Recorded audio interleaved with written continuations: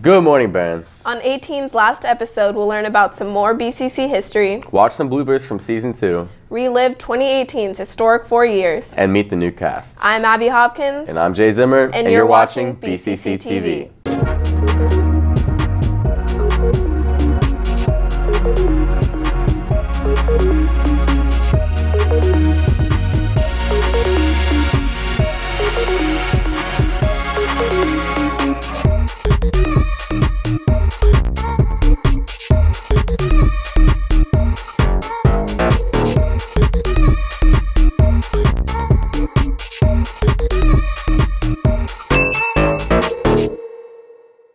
Okay, Jay, what's going on in the news this week? The royal wedding took over the headlines this past weekend as Prince Harry married his American fiancée, Meghan Markle.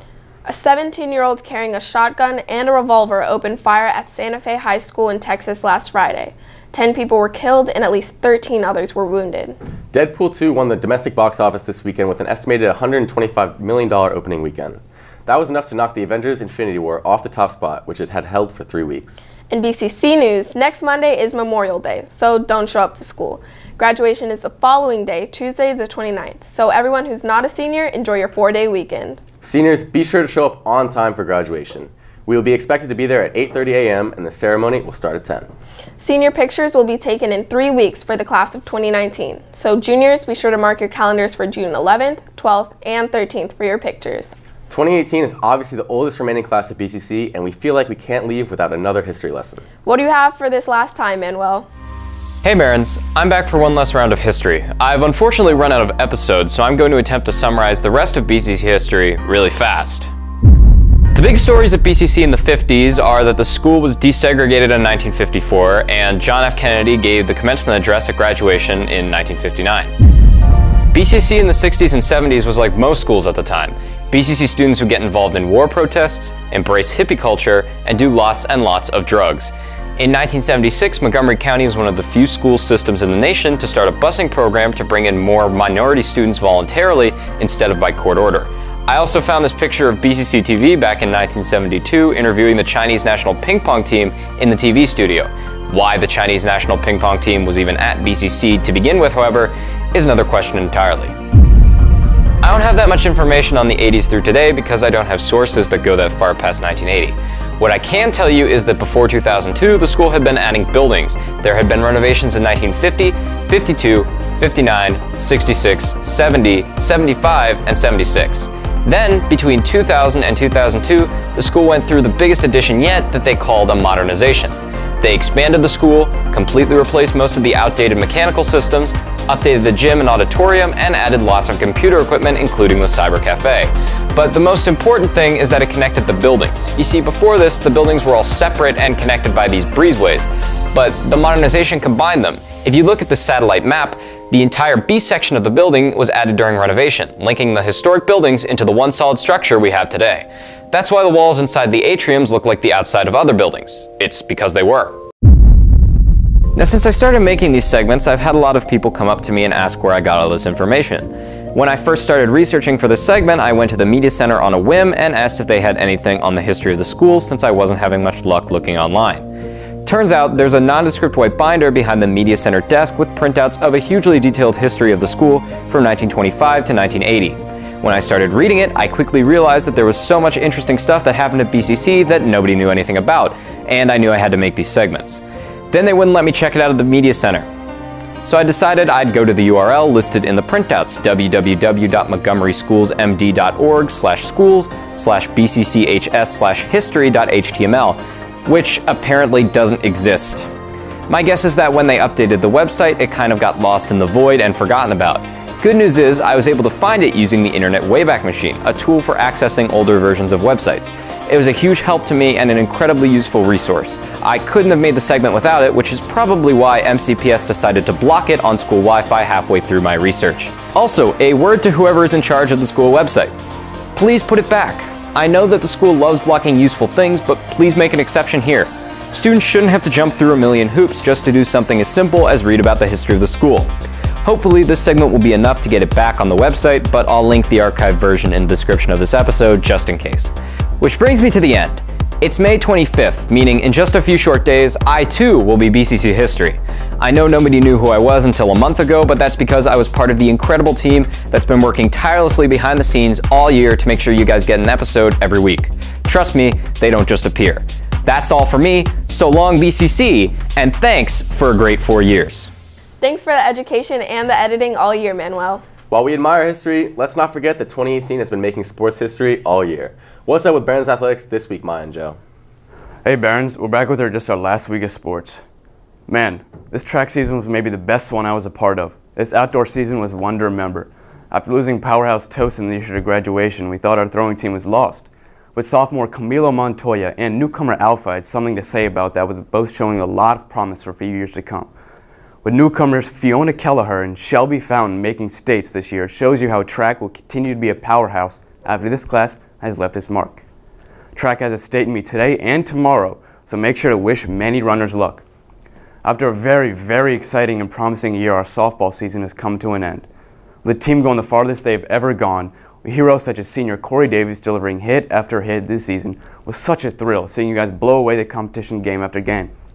I won't be around next season, but many other people will, and BCC can promise them that softball will be good for a long time.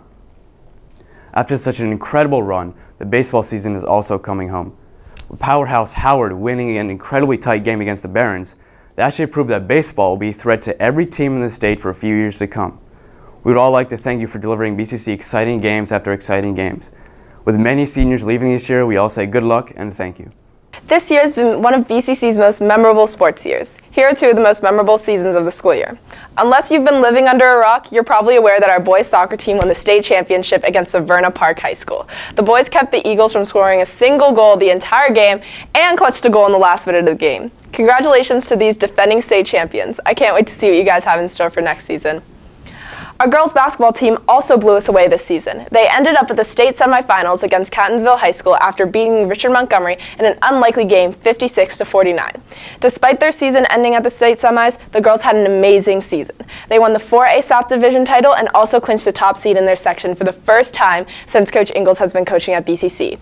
Our girls also defeated our rivals Whitman for the first time since the 2010 season. Overall, thank you for the best season in BCC girls basketball history. See you guys next year. Overall, thank you so much for listening to me report all those hard-fought games this year. Shout out to all the athletes and sports teams for this truly memorable year of sports. Well, that's all I have for this year, Barons, and for the last time, back to you, Abby and Jay. Thank you to Joe, Maya, all of our athletes, and our coaches for their great work this year. Yep, and while everyone has accomplished a lot this year, sometimes you just can't be perfect. Let's check out this year's BCC TV bloopers. I'm going to make myself disappear. Thanks, Maya. Well, that's all for this week, Barons. Check back in next Friday for more news, updates. I messed that up.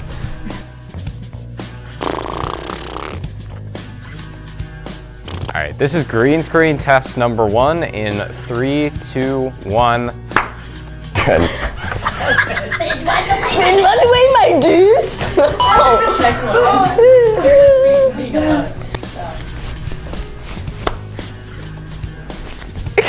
Thanks for that, Maya. Well, that's all for this week, Barons. Check back in next Friday for more news, updates. I messed up. See you again. Where? Speaking of lacrosse, what's was Wait, also, that's good. You ready? Yep. How's life been, huh? Dude, I'm so glad we're not live anymore because then nobody can see how many times you mess up every time you film something. Dude, tell him to shut up. Guys, can you stop talking for a hot minute, please? Thanks, sweeties. Oh, Canada. My home and native land.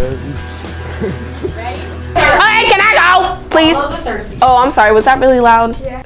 Last Tuesday, our basketball teams had games against Whitman, and they totally... On Wednesday, our co-ed volleyball team played Blair. Thanks for that, Maya and Joe. Well, that's all for this week, Barons. Check in back next. Okay. My underarms are sweating so much. Right? Oh my god, I was. Yeah. Can you really? Ryan. No, that's fun. I heard your voice. They want me to be in the blooper reel, but I don't actually make mistakes, so this is going to be hard for me. I'd like to bring in someone who makes a lot of mistakes so I can learn Abby. Abby.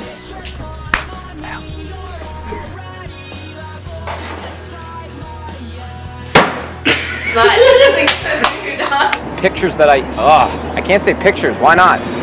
Hello, Jay's mom. That's Jay's mom, Manuel. We're just filming, don't worry. Look, Jay's your mom. Close the door! Congratulations on having some of... Michael! Oh my god, Samantha! The boys' Barons faced a very tough... I can't, that was disgusting. I'm sorry, I have to start over. Thanks. Okay, this time I have it. I have it this time. Well, that's all for this week, Barons. Check back in next Friday for news. Alright, I need to be slow with it. For more news, updates, and humor. He makes it look really easy. Selena Quintanilla!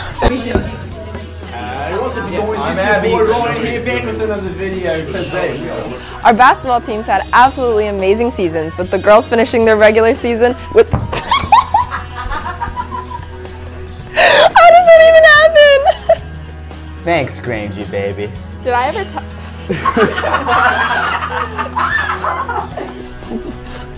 On Monday, 27-year-old Akayar Ula.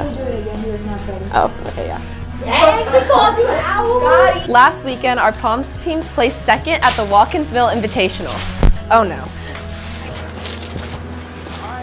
Let's get back down. Just cut through so many clips.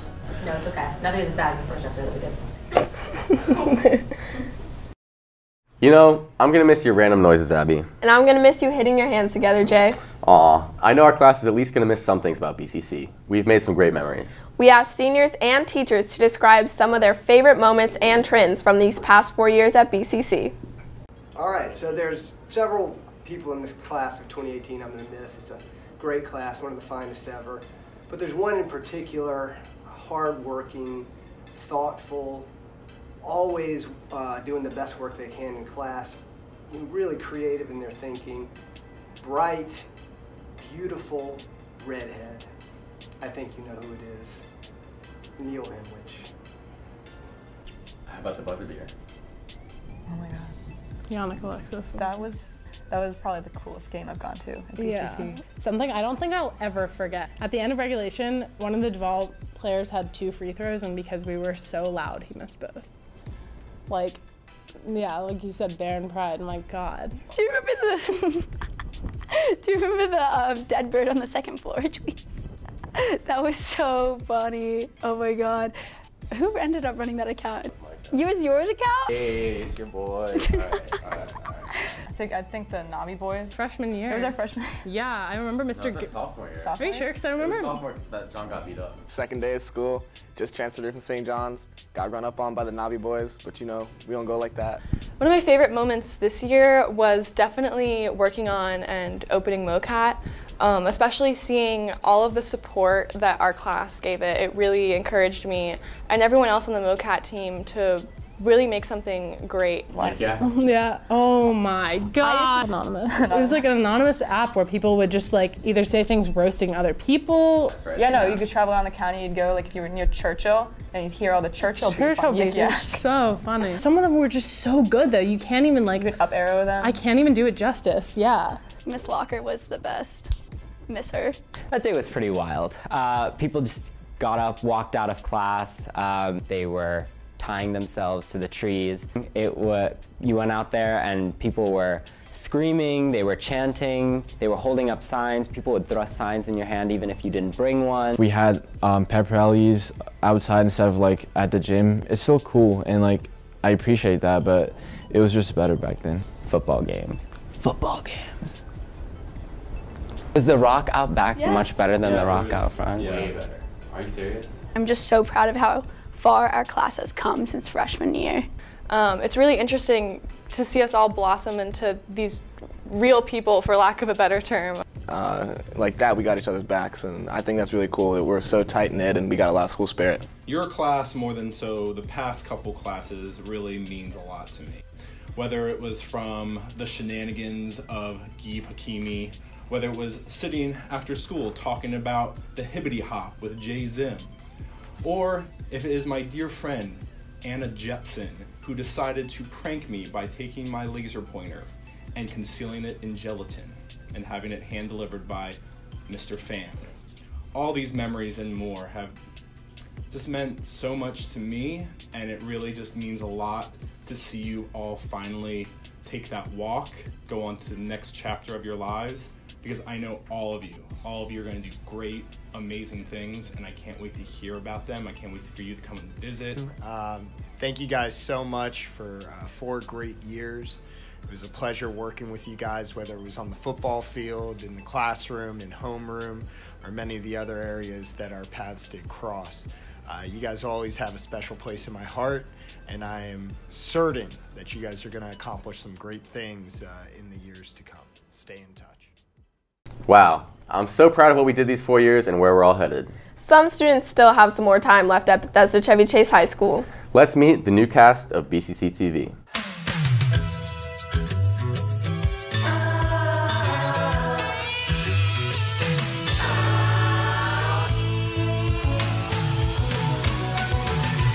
Whatever happened to predictability? The milkman, the paperboy, evening TV. You miss your old familiar friends, but waiting just around the bend. Everywhere you look, everywhere there's a heart, a hand to hold on to. Everywhere you look, there's a look of somebody who needs you. When you're lost out there and you're all alone, life is waiting to carry you home. Everywhere you look, everywhere you look. Well, it's been an eventful 4 years at Bethesda Chevy Chase High School, and this year we really went above and beyond in all of our amazing accomplishments. We made headlines more than ever for sports, MOCAT, activism, and we have a very impressive senior college list under our belt. It was so much fun getting to recap everything for you this year, Barons. From state titles to art, clubs, and classes, we all love recapping the year that Baron Pride was finally brought back to BCC in full force. As the younger grades enter the new building next year with a complete campus, a world of opportunity awaits. But do us a favor. Don't take a step back from all of our hard work this year. Make sure to keep the culture alive. Keep being the creative, forward-thinking, talented, and resilient school we know. Don't stop being the loudest student section in MoCo, pack the seats at plays, and most importantly, keep running Bethesda. Thanks for tuning in this season, Barons. All of this season's episodes are on our channel, as always. Well, that's all for this class, Barons. Check back in next Friday for more news, updates, and humor. Keep those standards high, BCC. And keep the Baron Pride higher. I'm Abby Hopkins. And I'm Jay Zimmer. And for the last time, we're signing off. Toodaloo.